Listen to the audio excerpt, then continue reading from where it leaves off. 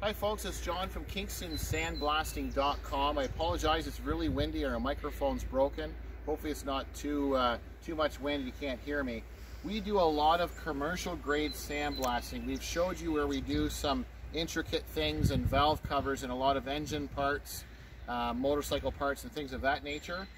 We also have a really big sandblaster, a diesel powered with a big hopper.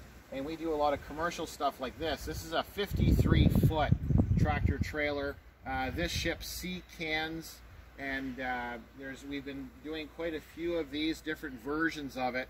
And if the camera person can kind of zoom in, these are really nasty. So what we're going to do is we're going to show you a before and then an after. So what we do is you can see some of it's just flaking off, which you would think that's really easy to blast off. But then when you get into here, you can see all the inside. So these sea cans, they travel all over the world and they sit for long periods of time over by the sea. So you got some really heavy corrosion.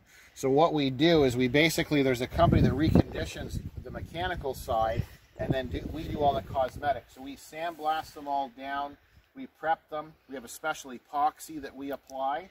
But I just wanted to show you, we're just going to briefly walk down and kind of zoom in and out because she's probably way too far away with the camera. And what we'll do is we'll show you how rusty it is. Like even down below, you can see where there's a lot of stone chipping, heavy corrosion, and then we've got a lot of stickers, and you can see a lot of heavy rust in the gussets, the support gussets, and then down below you can see how much rust there is.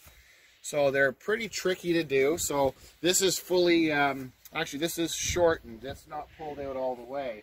So these actually have two settings. So this one's way down or closed up to its shortest spot. And then what we'll do later is we'll show you after one's sandblasted and epoxied and painted with it fully extended and what they look like. And as you get towards the front, you can see how it's really heavy rust. And then the rust starts to kind of layer up like here where it starts to separate. So you've got about 3 layers of steel, and we have to blast all that away down to bare metal. So this is basically the commercial side of kingstonsandblasting.com, where we do a lot of dump trucks, heavy equipment, and trailers like this. I thank you for watching. I'm John from kingstonsandblasting.com.